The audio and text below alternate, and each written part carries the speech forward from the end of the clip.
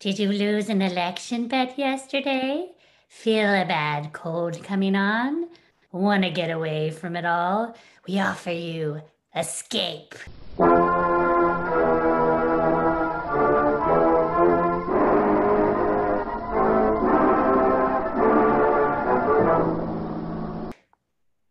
You are groping in the midnight dimness of a gigantic department store, and suddenly you realize that you're not alone.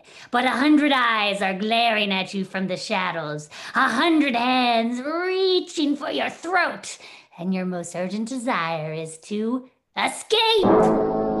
Escape. Produced and directed by Yalmer Anderson, and carefully plotted to free you from the four walls of today for a half hour of high adventure.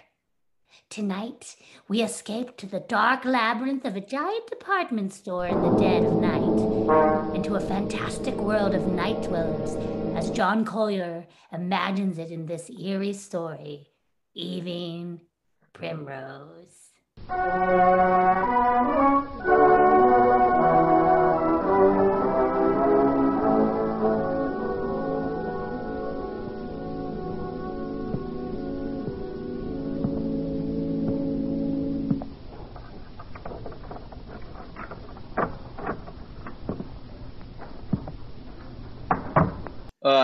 Sadie? Whoa, Sadie, what's the matter? It's me. Oh, Sam, you nearly scared me to death. What do you mean coming in so quiet? I didn't mean to scare you. I thought you'd be asleep. I didn't want to wake you. Oh, Sam, I'm glad you're home.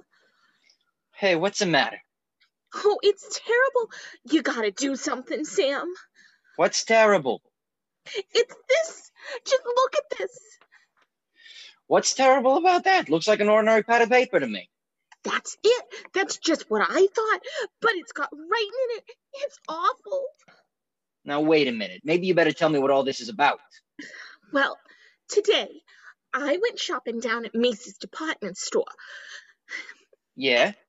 And he needed some paper, so I picked this up, and it was on top of the pile.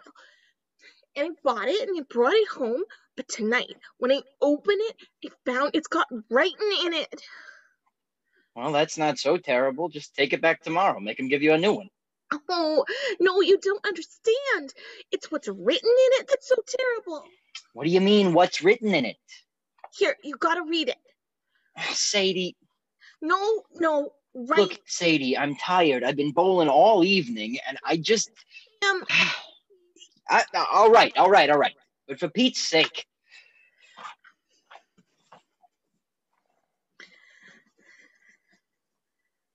October 13th.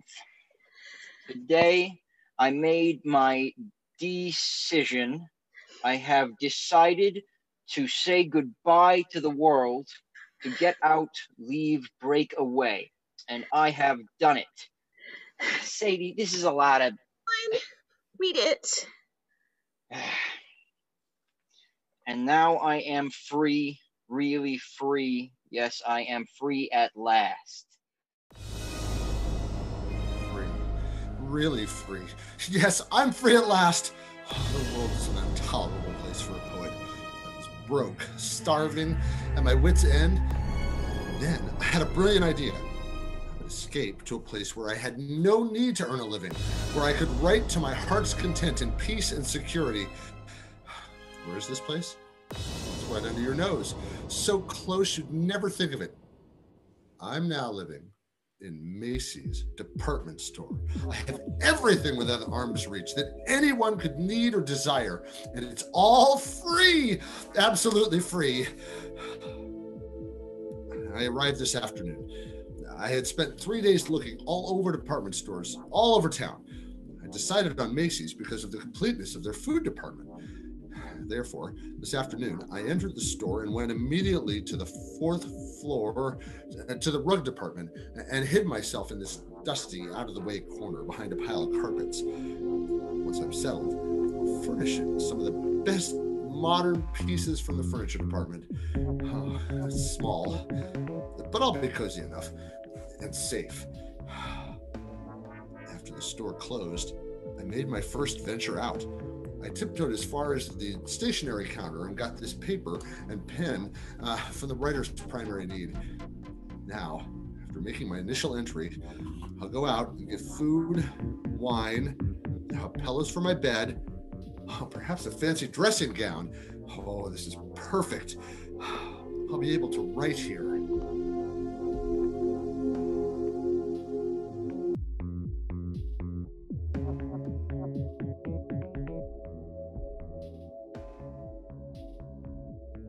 Dawn, October 14th. I'm almost too unnerved to write this. The whole thing is unbelievable. After the store was dark and completely quiet, I crept out toward the food department. One's footsteps echo hollowly in an empty department store at night. I found myself gliding along the floor on tiptoe, moving as silently as possible. The sound of footsteps persisted. Suddenly, I realized they were not my own. The night watchman. Oh, I was in the Salon Moderne. Quickly, I seized a mink coat from the hanger, draped it over my shoulders, and stood stock still. I reached out and touched him, but he passed by without so much as a glance. I started to smile, but the smile froze on my lips. There was someone else here. I was looking straight into a pair of eyes. Large, flat, luminous, inhuman eyes peering at me from among the Mrs. Tailored suits a dozen feet away. They belonged to a creature dressed as a man, but he was as pale as a creature found under a stone. His hands, hanging motionless at his sides, looked more like the fins of a fish than human hands. And then he spoke. Not bad. Before we begin. I'm sorry. I didn't know anyone else lived here. Oh, yes. We live here. It's delightful. We? Yes, all of us. Don't you see? Look around you. I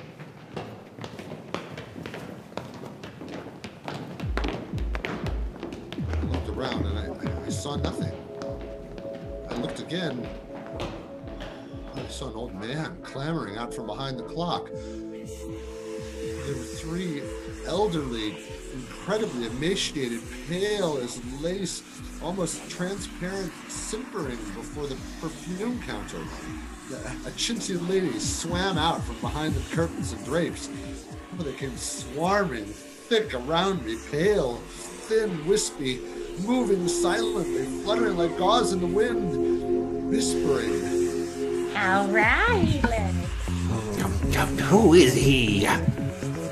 Quartz as the sun. What is he doing here? A detective. Send for the Darkmen. Yes, send for the dark men. The Dark Men.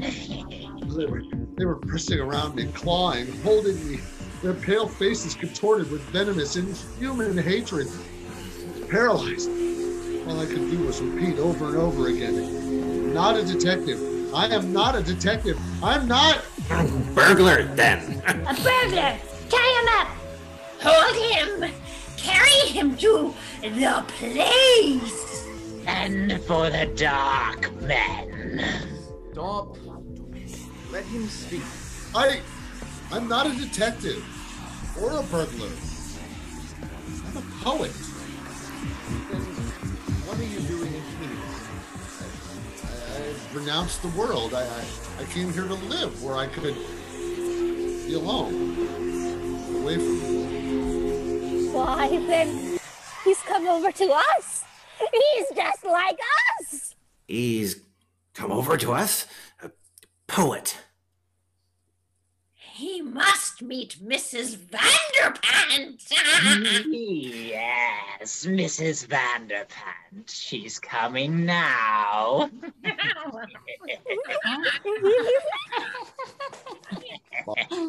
Balcony.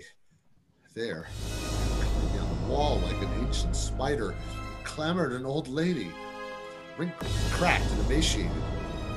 She must have been at least 80. A shadowy matriarch, and the thing was beside me, bowed and scraped as she reached the floor and floated toward us.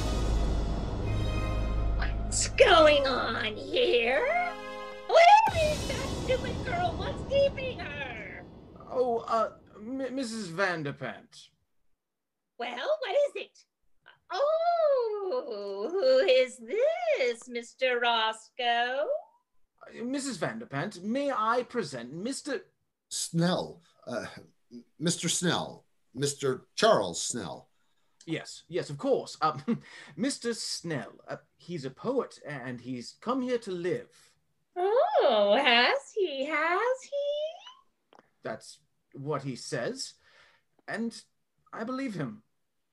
Well? He avoided the night watchman quite neatly, for a beginner. Oh, thank you. Very well. We shall see.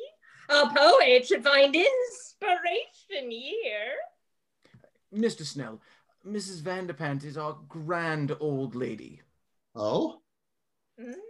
I am quite the oldest inhabitant here, Mr. Snell. 3 mergers and a complete rebuilding, but they didn't get rid of me. Oh, really? Huh. Where is Ella? Where is my broth? She's bringing it, Mrs. Vanderpant. Ah, terrible little creature. She's our foundling, Mr. Snell. She's not quite our sort. Is that so? I've been here, Mr. Snell, ever since the terrible times of the 80s. Oh, I was a young girl then. A beauty, they say. And poor Pap lost his money. Macy's meant a lot to a young girl in those days. So when I wasn't able to have a charge account, I came here for good. That's better than a charge account. I was quite alarmed when the others began to come after the crash of 1907, but it was a dear judge. Yeah. The Colonel. How do you do? Mrs. Bilby. How do you do? Mrs. Bilby. Mrs. Bilby writes plays. Oh. And comes from an old Philadelphia family. Oh, you will find us quite nice here, Mr. Snell. I'm sure I will. And of course, all our dear young people came in 1929. Their poor paps jumped from skyscrapers. They couldn't bear to be without their charge accounts either. Do you mean all these people live here? Oh, and many more. You shall meet them all later. Oh, here comes that girl with my bra. Come, you stupid thing. Mrs. Vanderpant is waiting. Yes, ma'am. Yes, sir. I'm coming as fast as I can. Here. Now be careful. Don't spill it. Oh, but she's young. Well, of course, she's a little younger than most of us. Different. She's beautiful. Mr. Snell, Ella is Mrs. Vanderpant's maid. That's right, old man. She's really not our sort at all.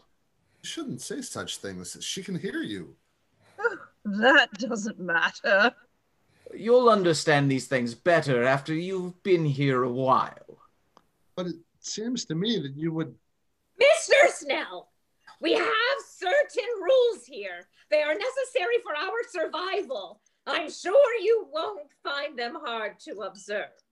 Well, yes, I appreciate you helping. I should advise that you try. If you do not, that would be most unfortunate, Mr. Snell, most unfortunate for you. You can imagine my feelings from last night. My first thought was to escape as quickly as possible. In fact, I planned to wait until morning when the store opened, then quit my hiding place, mingle with the crowds, and leave Macy's forever. Just before dawn, Mr. Roscoe brought me a cup of coffee, which must have been drugged because I fell asleep, and when I woke, I found that I had slept all day and night was closing over the store once more. Later, I spent my second night here. I saw Ella again. Oh, Ella, the pearl of this remote, fantastic cave. She's not like the others. A trifle pale, but otherwise normal and human and beautiful.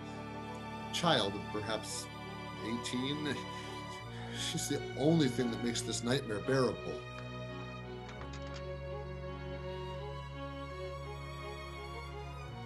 October 20th. Escape seems almost impossible. It has a very effective burglar alarm system, and the doors are all carefully guarded. But that's nothing compared to the Darkmen. Who are the Darkmen? I don't know. But they threaten any transgressor with these Darkmen. I shall try to discover who they are. At least, I'm sure I'm watched, though they've begun to trust me now. Speaking to the night watchman would be suicide. And even if he believed my fantastic story or even shoot me as a burglar, I'm convinced that neither Ella nor I could get out of here alive. She and the night watchman are the only real people here. And how the others hate the night watchman. Odious, vulgar creature. He reeks of the coarse sun. Now, Mrs. Bilby, he's really a personable young man. Very young for a night watchman. Mr. Snell, sometimes I wonder about your taste. You mustn't stay so much to yourself, Mr. Snell. You must become better acquainted with our ways. Yes, old man, you must come to the play tonight. We're going to be entertained with one of Mrs. Bilby's tragic comedies, Love in Shadowland. I'm sure you'll enjoy it. I'm sure I will. It really is a festive occasion, you know. Wanamaker's is coming over, you know. Wanamaker's? Well, yes, the entire colony over at Wanamaker's is coming here en masse to attend the play. You mean there are people living in other stores? Dear, yes. Didn't you know? Of course, the best people live at Macy's and Wanamaker's. Oh, come now, Miss Bilby. There are some very nice people over at Alton's. I beg your pardon, Mrs. Bilby. Oh, hello, Ella. Good evening, Mr. Snell. Mrs. Bilby? Well, what is it? Please, ma'am, I'd so love to see your play tonight. May I have your permission? Certainly not. You know better than that, you stupid creature. You know where you belong, in the basement with the garbage cans. Mrs. Bilby, couldn't you... Hush, Mr. Snell. Ella, you're becoming entirely too forward as of late. I'd advise you to watch your step. Remember, the Darkmen? Oh no. Please, Mr. Roscoe, I'll be good. I promise I will. No, please don't send for the Darkmen. I'm sorry, Mrs. Bilby. Excuse me. Ella, come back. Mr. Snell, you forget yourself. Let her go. How can you treat her like that? Why do you always frighten her? And what is all this about the Darkmen? Well, the Darkmen, you see... Oh, please, Mr. Roscoe, not now. You'll spoil our whole evening. And I do so want Mr. Snell to enjoy my play. Very well. Later, Mr. Snell. But I want to know about the Darkmen. Later. October 21st. At last I found an opportunity to speak to Ella alone. hadn't dared speak to her before. Here, one has a sense of always pale eyes secretly watching. But last night, at the play, I induced a fit of hiccups. As I anticipated, I was sternly reprimanded and told to go and secrete myself in the basement where the night watchman wouldn't hear me. This was exactly what I had planned. I went to the basement.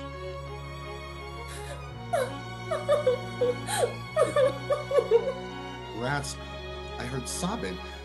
Ella? Ella! Ella? Oh, You? yes. Why are you crying? What is it, Ella? They wouldn't even let me see the play. Was that all? Oh, Mr. Snell, I'm so unhappy. There, you mustn't cry. You're the only one who's kind. Ella, why are you here? Why do they treat you so differently? Because I'm not like them. I didn't choose to come here. You mean you're held prisoner? Yes. You see, I was only 6. I came here on a shopping tour with my mother. I got lost, and I fell asleep behind a counter. It was dark when I woke, and they found me. Some of them wanted to send for the dark men because they were afraid I would tell on them. But Mrs. Vandergaard said no. I could stay and be her maid. And I've been here ever since. Since you were 6? Haven't you ever tried to get away? Oh, no. I don't know anything about out there. Oh, I wouldn't know what to do. Besides, I'm afraid if anybody tries to get out, they send for the dark men. Ella, who are the dark men? Don't you know? Oh, it's horrible. Tell me. Well, you know how people live at all the stores, at Gimbel's and Bloomingdale's and... Yes, I know. Well, the dark men live at the Undertaker's. Oh, good heavens. And whenever someone dies or breaks the rules, when a burglar gets in and sees these people and might tell, they send for the dark men. How horrible. They put the body in the butcher shop in the food department. And then the dark men come. I saw them once. It was terrible. What do they do? They go in where the dead person is. They have wax with them and all sorts of things. And when they're gone, there's just a wax model left on the counter. Then our people put a frock on it or a bathing suit and mix it up with the other wax models in the windows. And nobody ever knows. And if you displease these people, the same thing will happen to you. October 13th. I haven't kept up my journal. Writing has been out of the question. Once more, I'm frozen with terror. But not for myself now, for Ella. They hate her. Anytime they might turn against her and send for the dark men. My mind is filled with her. I dream of her every day. I live to see her at night. We've managed it several times. They trust me now and let me roam about without interference. Finally, I met her again tonight, and I said it. Ella, I love you. Oh, Charles. I love you, Ella. Let's get married or whatever they do here. And then we can live together in my home in the carpet department. They wouldn't dare hurt you then. Oh, Charles, Don't look so dismayed. If you like, we'll go away from here. Maybe we can get transferred to Bergdorf Goodman's, overlooking Central Park. Don't, Charles, don't. You mustn't. I love you. Ella, you're not in love with someone else. Yes, Charles, I am. But who? Oh, no, it must be Roscoe. He's the only one young enough. Oh, no, Charles, not Roscoe. Especially not him. I do hate them all. They make me shudder. Who is it then? It's him, Who? the night watchman. No. Impossible. I love him. He smells of the sun. Ella. Oh, it was wonderful the way it happened. Oh, don't tell on me, Charles, or they'll punish me. Oh, no. I was careless, and there he was coming around the corner in the ladies' lingerie department. Oh, I was caught. There were only some wax models in their underthings. There was nothing else to do. I slipped off my dress and stood still. Oh. I see. He stopped and looked at me. And Charles, he spoke to me. He said, "Say, honey, I wish they made 'em like you on 8th Avenue. Charles, wasn't that a lovely thing to say? Personally, I would have said Park Avenue. It doesn't matter what street. It was a lovely thing to say. But what can you do about him? Ella, he belongs to another world. Oh, yes, to 8th Avenue. I want to go there. Charles, are you really my friend? Yes, of course I am. Then I'll tell you. I'm going to stand there again in the lingerie department, so he'll see me. And then? Perhaps he'll speak to me again. Ella, you're only torturing yourself. No, because this time I shall answer him. He'll take me away. Take you away? Oh, no, Ella, I couldn't bear that. Ella, you don't love him. You only think you do because you think he'll take you out of here. But you don't know that he will. And I will, Ella. I've made up my mind. No, Charles, I couldn't let you do it. Even if I loved you, you couldn't do it, Charles. Why not? Because you really belong here. You've become one of them now. Ella, you mustn't say that. It's true. And Charles, I've got to go. There's someone watching us. I feel it. Oh, wait. Ella? Goodbye, Charles. No. Ella. Ella, come back. Ella! Please, old man. You'll arouse the night watchman.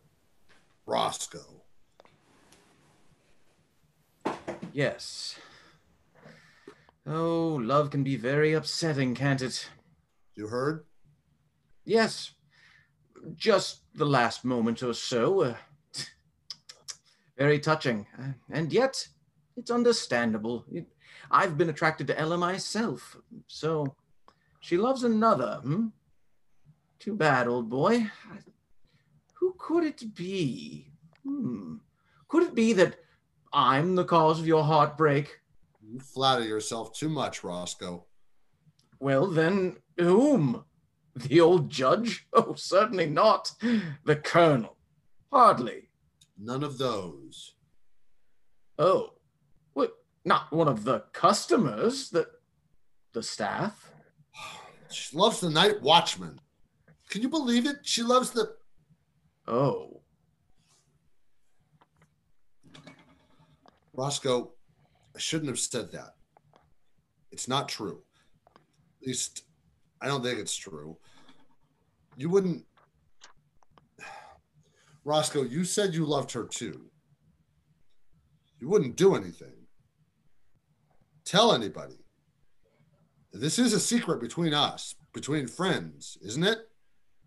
Of course, old man. As secret as the grave. She's young. Perhaps he'll leave and she'll forget him in time. Who knows? Perhaps she'll learn to love you or me. Of course. In time. And we'll figure a way to keep her safe here. Absolutely safe. Now, don't you worry about it. It's almost dawn. Time for bed. Good morning, Mr. Snell.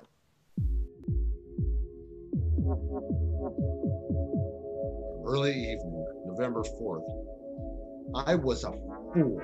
I should have known he couldn't be trusted. He must have gone straight to Mrs. Vanderpant because this evening the atmosphere has changed. People flicker to and fro, smiling nervously, horribly, with a sort of frightened, sadistic exaltation. An informal dance in the record department has been called off. I can't find Ella.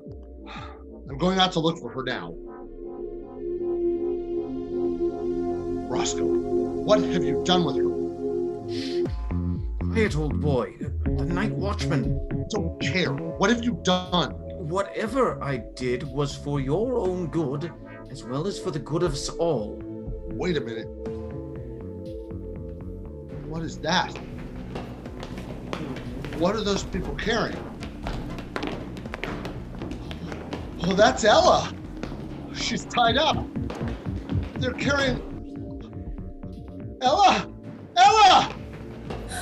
Oh, Charles! Charles, help me! Save me, Charles! Charles, stop it! Let go! No, Charles, stop it! You'll arouse the night watchman! They're taking her into the butcher shop! Roscoe! Yes, those are the dark men. Good Lord! Midnight. I'm scribbling this last entry hurriedly. They're in there, in the butcher shop with Ella. The dark men. There's only one thing to do. I'm gonna find the night watchman and I'm gonna tell him. He and I will save her, if we can. And if we're overpowered, well, I'll leave this pad on the stationery counter tomorrow. If I live, I'll recover it. If I do not, whoever finds this and reads this, look in the store windows. Look for 3 new wax dummies, 2 men, one rather sensitive looking, and a girl. She has red hair, blue eyes, and her nose turns up a little. Look for us, and then find them. Smoke them out. Exterminate them.